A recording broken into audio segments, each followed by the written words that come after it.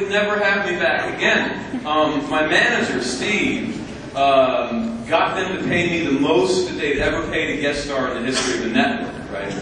Which was great. But when they started having the other cast members play my character, I'm like, oh, you're saving money, aren't you now? It's a smart move, actually, you know, because they've got a really good cast and they don't have to pay me anything extra to do that. So they actually had me back. It's like, oh, thank you, one more time. But I kept asking Tom, when am I going to screw you over, man? He's like, did you read the script? I'm like, actually, no, not the whole thing. And he said, you know, you're a good guy, man. Just relax. You're a good guy now. Yeah, but that was fun. That was really good. That's a good, for a cast that is that beautiful, it's not even fair how nice they are. Like, you can't even hate them for being, you know, jerks. There's no out. They're just beautiful and nice and witty and charming. Just like you. Whoa.